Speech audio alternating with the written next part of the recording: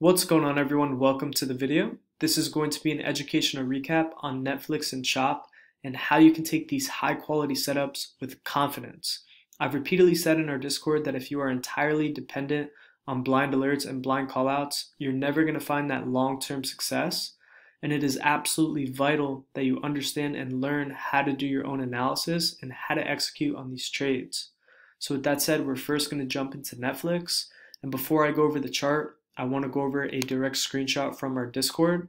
So this was our watch list from this morning. This is the only name that I had in it. And this is a name that we've been watching since last week. So I posted the chart in our Pro Analysis channel, highlighting the zones and highlighting the major levels where a big move could occur.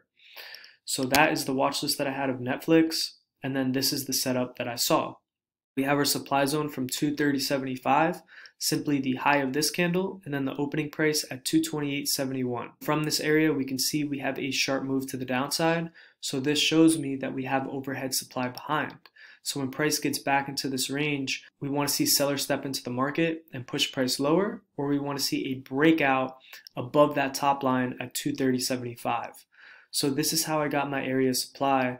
And then demand, we can see we have this move to the downside, followed by this consolidation candle, simply the open at 221.16 and the low at 219.67.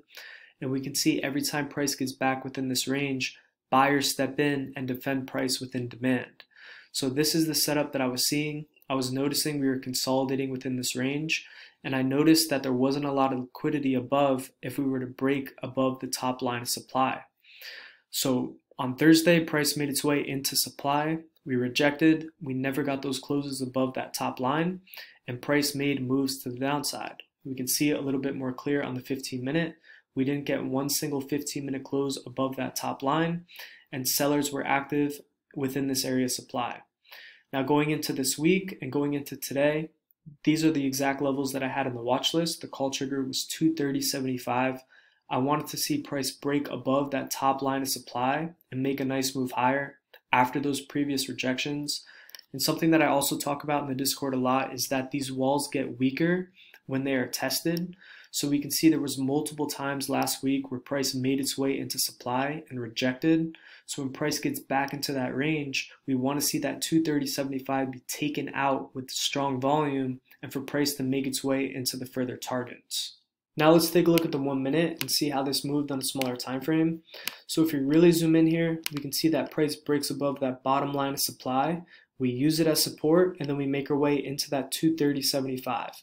Now from this point, if you're playing a breakout, you want to see strong volume come in and support price. And if you're longing a breakout, your stop is simply the bottom of the range or anything below that breakout level in which you enter. So if I'm entering calls here at this 230.75, my stop can simply be anything below that 230.75 or VWAP. So very tight risk for a very nice reward. And the reason why I had high conviction taking this is because we already had sellers within supply and this wall was becoming a lot weaker. So the reason why I wanted to put it in today's watch list is because we were up about $3 or $4 pre-market and we were right below that 230.75. So I knew if price can bid above that 230.75 with strong volume, we can get a really nice push into that 235, 240 area. And this was a great play from today's watch list. Now I quickly want to go over how the premiums moved as well. So we'll pull up the 240 calls for this week, and we can see from that breakout above that 230.75 level, the contracts were about $2 in this range. We have a strong move. We have a flag break going to the upside after some consolidation, and we make our way into $7. So this is about a 250% move, and this is a very low risk play, knowing that we already met sellers within supply and we were attempting to break out above the top of the range. Now, like I've said, you want to focus on the areas where big money can be made. Anything in the middle is just noise. You can see the big moves happened when price made its way into supply and sold off, or got into demand and ripped. You don't want to be focusing on the middle. This is just noise. You want to be an active participant in the auction when price makes its way into your zones and into your levels. Focusing on less is more, and knowing when to take your setups with confidence is key. So now let's go over SHOP, and let's first go over what I posted in the Discord. So again, in our pro analysis channel last night, I posted the analysis with the detailed plan that I was looking for. So I said that I was either looking for a bounce off demand, which is simply the green box, or I was looking for a rejection off supply. So these are the two main things I was watching.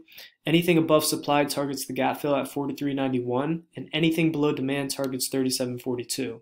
Now I want to go over this bottom point as well because this is extremely important and some people get confused with this. So I said if price breaks through supply, I will look to add longs on a retest. If price breaks through demand, I will look to add shorts on a retest.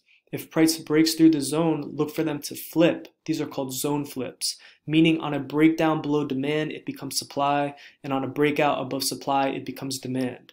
So all this means is if price breaks out from supply and there's no selling within this range, I want to see price break out and then use this area support. That is simply all that means. It's called a zone flip.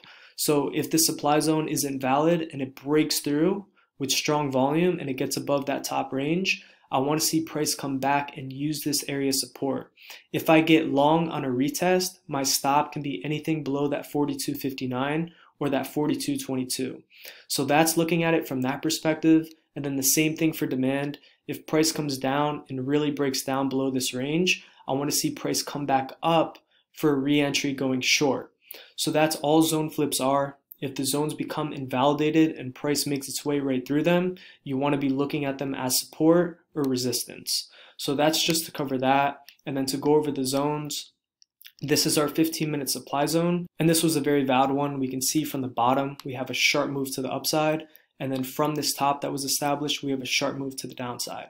So I had very high conviction on this setup. We can see the high of the range was 42.59, which was this candle right here.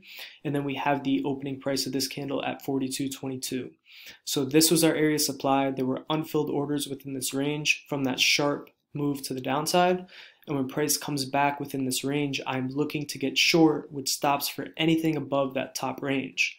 So this is a high conviction setup that I took, and we can see on the 5-minute exactly how this looks. Price comes back within that range. We wick above. I entered on that first wick, and my stop is anything above that 42.59. My first targets are going to be VWAP and then that pivot. And then once we get below that pivot, this is the point where you leave your runners. So we get a nice breakdown below, we use it as resistance, and then we make our way into demand. So from the initial entry from supply, I entered next week's 40 puts, and they were about $1.30 to $1.35 per contract. And as we made the move lower, that's when I like to scale out. That's when I like to take premium. And then I like to leave runners for the big move going down into demand. So as we made our way down into demand, and we can see we're starting to find relief within this range, the contracts were about 225 to 230 here, and then at the very bottom they were about 240 to 250.